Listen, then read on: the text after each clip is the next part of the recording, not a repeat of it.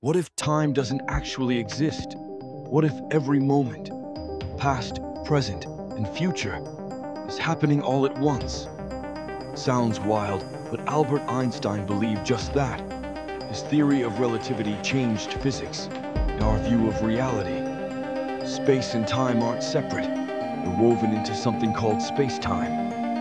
When you move fast, get near a massive object, time slows down. This isn't just a trick of perception. It's the universe bending around us. Some scientists think all of time exists simultaneously. Imagine the universe as a vast book, every page a moment in eternity. We're not just watching time flow, we're moving through it. If you love exploring mysteries like this, check out the Smartivity Solar System Kit. It lets you build a working model of the planets, seeing cosmic motion in action.